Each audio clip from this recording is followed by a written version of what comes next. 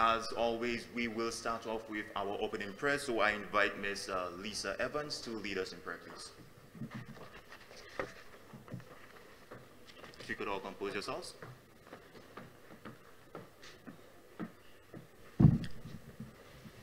Let's pray. Heavenly Father, we thank you for this day that you have made.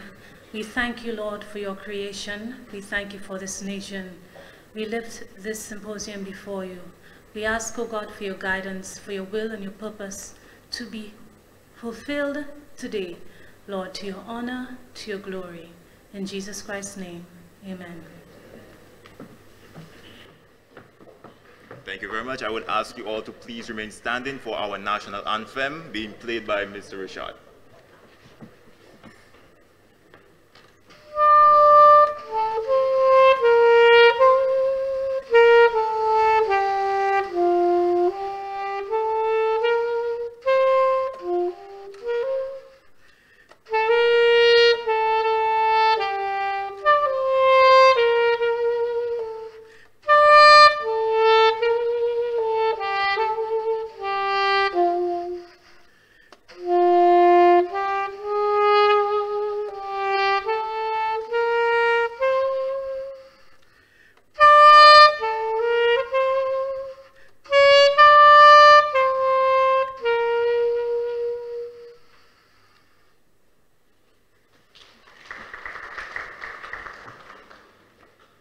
Thank you very much.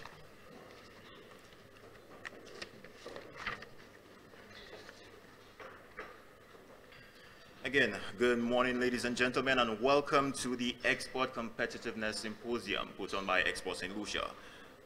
Just going through the list of protocol really quickly. Welcome again.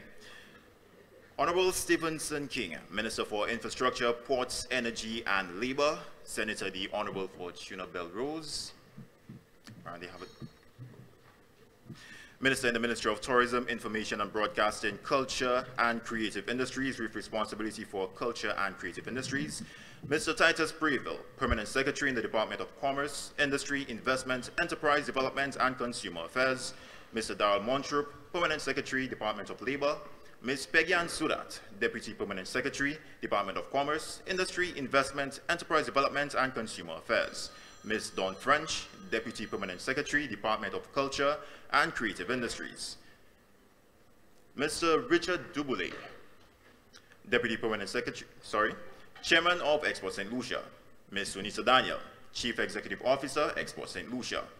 Panelists, moderators, invited guests. Again, welcome. I now invite Miss Anne-Margaret. Yes, sorry about that. I now invite Ms. Anne-Margaret, part of our board over at Export St. Lucia, to do the welcome remarks. Ms. Anne-Margaret.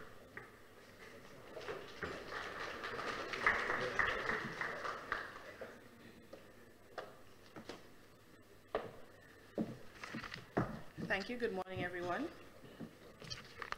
Protocol having been established, I wish to adopt the same and apologize on behalf of the chairman who is not able to join us this morning. Pleasant good morning once again. Thank you firstly for being here today.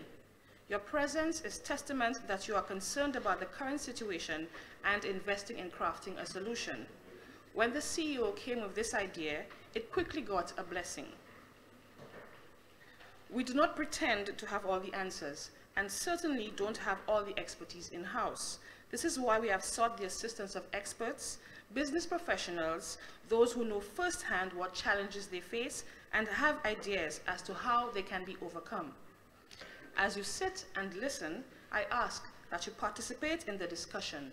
The race will be best run as a relay, a collaborative effort of public and private sector. Policy should never be devoid of opinions and wishes of the group that they will affect most. I challenge the CEO to ensure that this was not a talk shop. She was asked in her wrap-up that she included the way forward and particularly what Export St. Lucia has planned to address many of the hurdles that we'll face today. Ladies and gentlemen, I ask that you pay close attention to the theme of Business Month, Sustainable Enterprises, People, Planet, and Profit. Let us not ignore any of the words in this theme. They all have significance in their own, but together they pack a powerful punch, as none can exist or be sustainable without the other.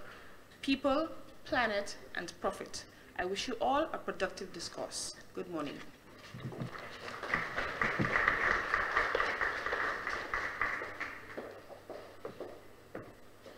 Thank you very much. I now invite my CEO, Ms. Sunita Daniel, to give a few brief remarks on the ongoings of today's proceedings. Ms. Daniel.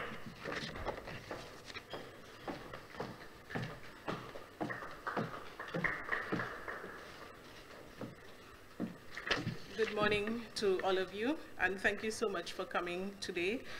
Senator the Honorable Fortuna Belrose, Minister in the Ministry of Tourism, Information and Broadcasting, Culture and Creative Industry, with responsibility for culture and creative industries. Thank you for being here. We really appreciate it.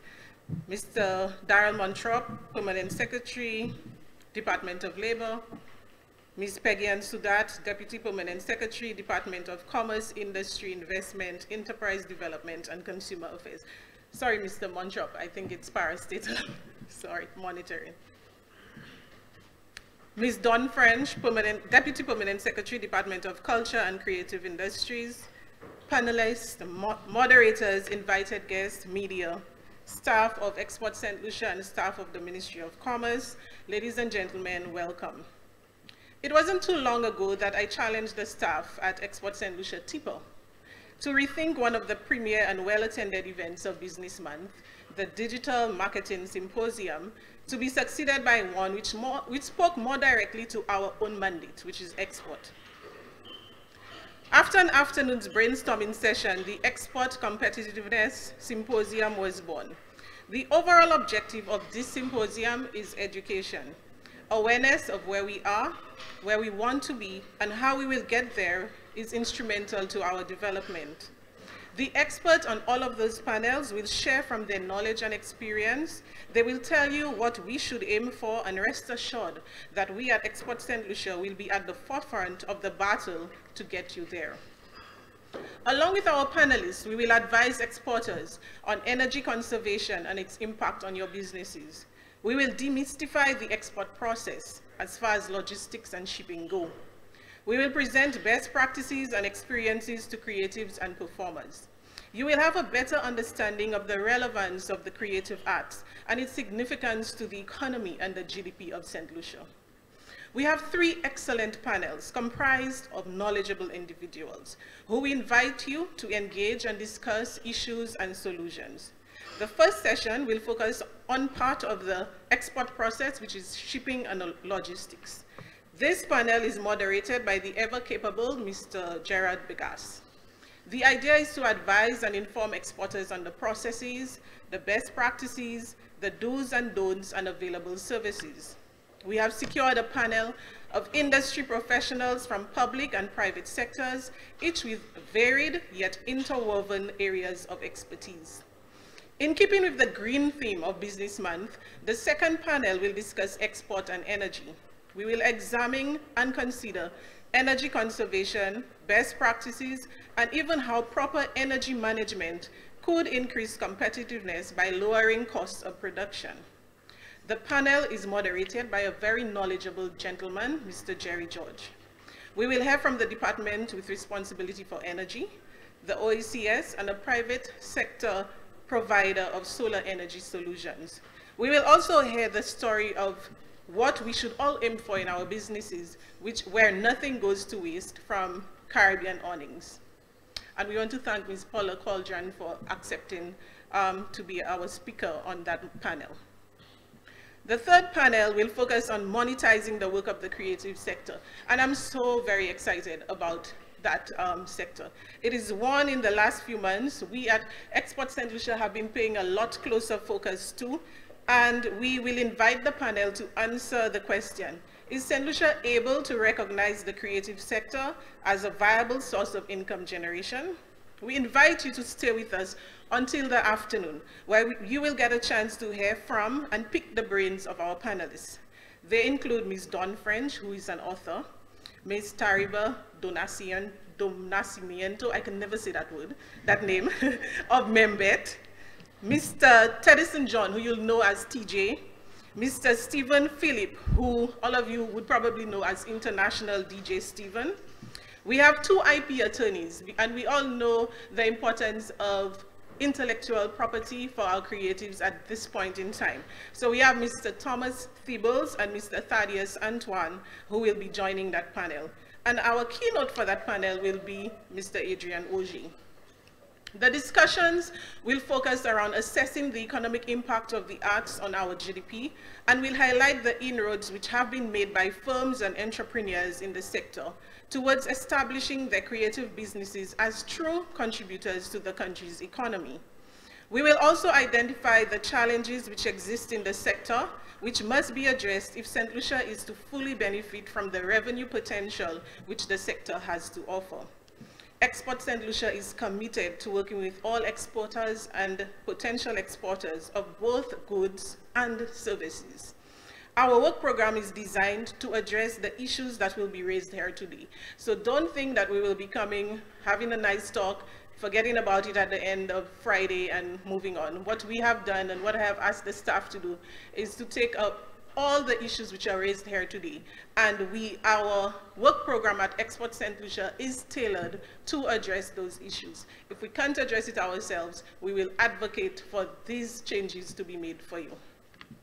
We have already begun the process of seeking avenues for shipping for our exporters. We have met with the air and sea freight service providers to address frequency of the service and, of course, freight rates. And what we have learned from that discussion, I'll just say very briefly, is that they have told us as long as we are able to give them that level of supply, they will be able to bring down shipping rates for us. So those are things we want you to know about. Those are things we want you to be engaged with and to tell us, you're the ones with the underground experience. You're the ones who know how it is practically. We're really just the academics. I don't really like to say it, but you're the ones who have all the knowledge, and we really want to get from you what it is that we should be doing to meet your needs. We have a long history of working with the performing artist, the visual artist, fashion industry, and the list can go on. On your tables, you will see some of those products that we work with, and towards the back, you'll see some of those from our creative artists. We have put on programs to address any deficiencies of manufacturers, from certification and branding to very recently accounting and bookkeeping. We have come in, we have sat with our exporters, and we have looked at the gaps which exist, and some basic gaps exist. Sometimes we have businesses who don't even have proper bookkeeping, who don't keep proper records, who don't have proper pricing, and that prevents them from getting any kind of grant funding, prevents them from getting any kind of loan financing. And so we've sat down, and I've asked my finance officer and he has been doing that, going into those businesses and actually helping them to set up proper record keeping. Those are really for our exporters. Today we have sought the advice and assistance from industry experts, and they will share with you from their invaluable experience. Tomorrow, through your hard work and perseverance, the resilience of our Department of Commerce, and the partnership and support of our government, we aim for the whole world to enjoy a taste of St. Lucia, whether through our authentic St. Lucian products or the authentic St. Lucian experience through our creative sector, or indeed through the world-class services we offer. Ladies and gentlemen, welcome to Export St. Lucia's Competitiveness Symposium, Part 1. I thank you.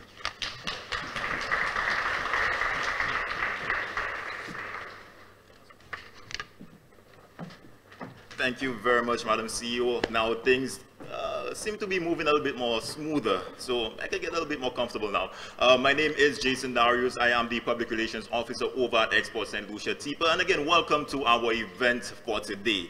I would just like you all to turn your attention to your well, your tables, you would see our locally manufactured products and a bit of items on display from our local manufacturers and our artisans here in St. Lucia. And all the music you will be hearing today will be strictly local music from our Music St. Lucia page. So since we are highlighting everything local, I would now like to introduce Ms. Peggy Ann Sudat, the Deputy Permanent Secretary in the Ministry of Commerce. Ms. Sudat.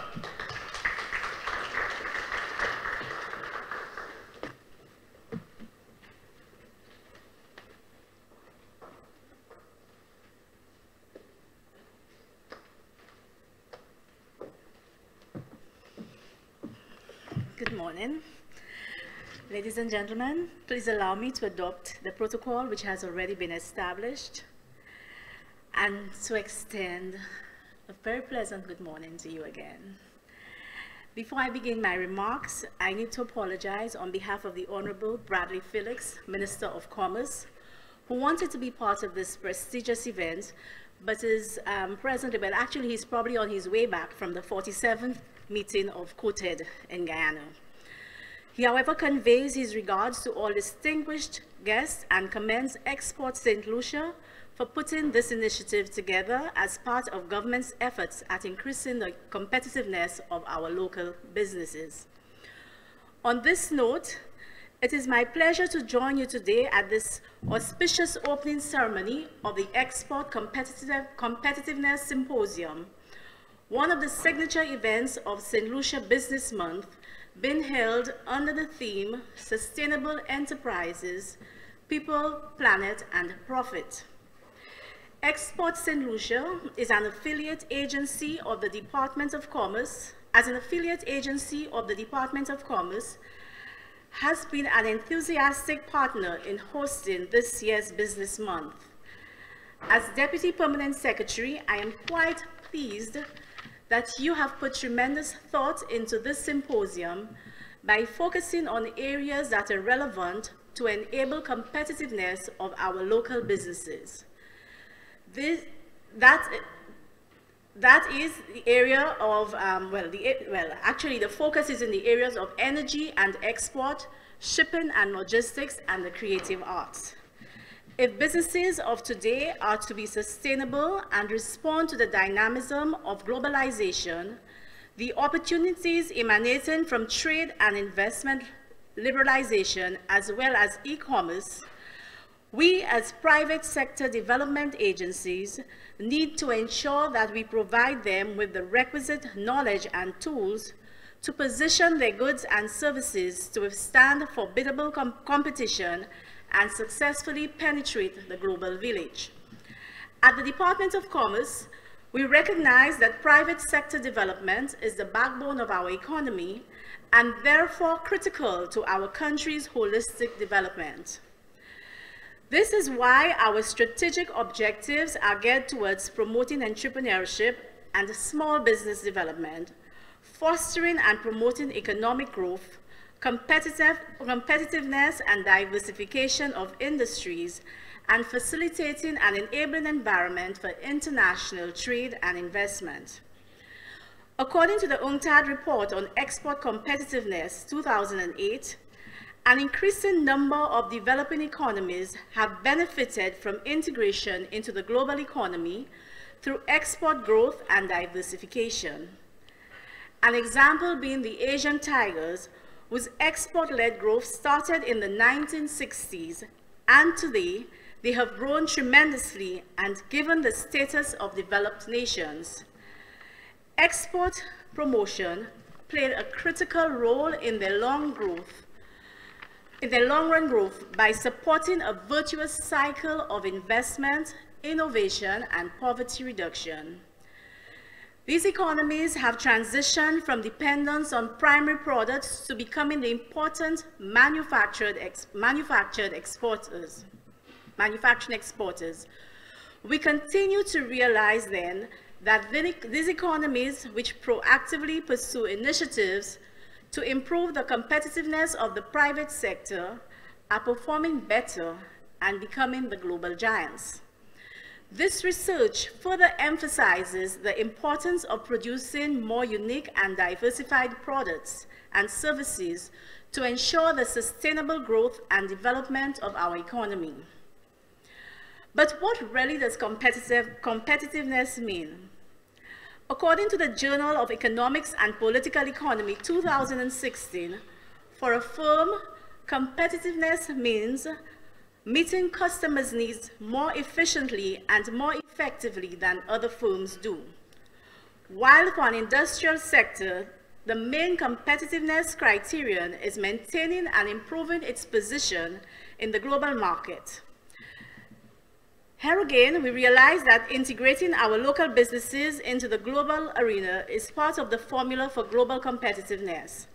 I hope then that the presentations today on shipping and logistics will provide our businesses with the tools to access the gateway to the global market for those who have not been able to realize this business goal. To a broader extent, export competitiveness of the industry sector is a function of the capacity to sell the product demanded in the international market, in the international marketplace at the quantity, the quality, the price, and the time required. A common measure which helps to assess a country's export potential is the Revealed Comparative Advantage, RCA Index. Stated simply, the RCA Index of a specific country in the trade of a given industry's products is measured by the country's share in the country's exports relative to its share in the world trade. I believe that we at the Department of Commerce and Exports in Lucia should use such as the RCA in assessing our export capacity and the sectors we are competitive in relation to other economies. These measures will guide our decision-making in determining which sectors require more incentive regimes to propel our economic growth. Having signed on to various trade agreements, I would also like to encourage the private sector to take better advantage of the market access opportunities available through various bilateral and regional trade agreements, in an effort to expand the reach of our locally manufactured goods and services. There are excellent opportunities for our goods and service providers to export to the EU through the CARIFORUM EU EPA, for example, benefiting not only themselves but also our local economy. While I applaud the many strides the private sector has made in penetrating regional and international markets, there is need for more businesses to be export-driven. The department presently is engaged in developing the private sector development strategy as well as the national export development strategy focused on key priority sectors in order to develop the capacity of goods and service providers to engage in international trade. I want to also encourage all to join the government in meeting its energy conservation and reduction goals by implementing some of the proposed recommendations from today's presentations on energy. As part of the Paris Agreement, the government set ambitious goals in its National Determined Contributions, NDCs, which states that St. Lucia aims to reduce greenhouse gases by 23% by 2030. Ladies and gentlemen, in concluding, I wish to acknowledge and thank the staff of Export St. Lucia for putting together this activity. I wish also to thank our sponsors, as without your continued commitment and support, this initiative would not be possible. I encourage Export St. Lucia to continue such initiatives aimed at building a better St. Lucian business community which can withstand the effects of global economic and financial shocks. I remain confident that collectively we will achieve the objective of increasing the export competitiveness in our business community. Again, I'd like to thank you and I wish you well with the remaining activities for this morning's proceedings. I looked at the program and it's almost tempting me to stay the day, but I have to leave. Thank you, ladies and gentlemen.